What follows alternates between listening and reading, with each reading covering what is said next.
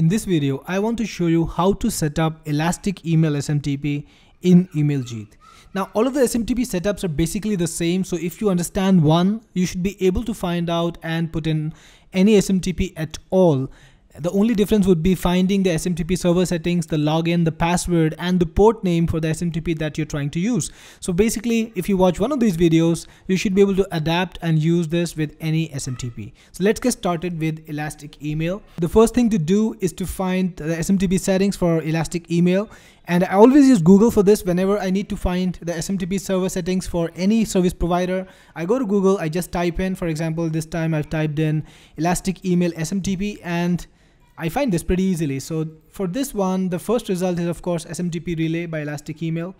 And if I click over here, I can see all the settings that Elastic Email recommends. This is the server address. Let's put that in Jeet. So coming to Jeet, we are in Jeet now.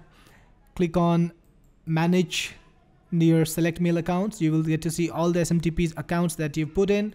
Click on Add, then click on the server address. We've put in the server address, give it a name. Let's call this one, let's say Elastic Email.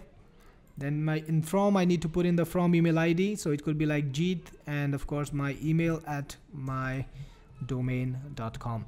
Now you see that I've put in my name up front, then a space bar, then in angular brackets I've put in the original email ID. And this is the system that you follow if you want your name to appear instead of your email ID, and people will see your name there in the from field instead of just the email. So it looks better. It tells people where exactly the mail is from, and you can put in any name you want. So if you want to put in your product name like Jeet Email Jeet or just Email Jeet, you can put that in and get people to know that this mail is from a verified source, a source they know, and so that they can open it more often. Coming back to Elastic Email now, the second setting we need to put in is the port number. So let's go and put in the port number. Elastic Email recommends port 2525. Next, you will need the username and the password.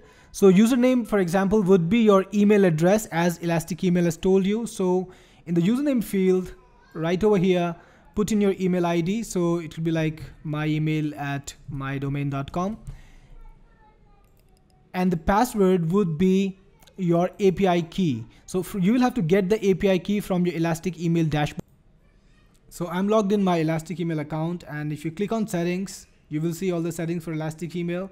And there is the SMTP API tab over here. Click on that and you will see your API key. So copy it and paste it in the password field of Jeet. So now the Elastic Email setup is correctly completed, and anytime you want to send out the mail with Elastic Email through Elastic Email, click on Elastic Email and type in your message and you'll be able to send out the email.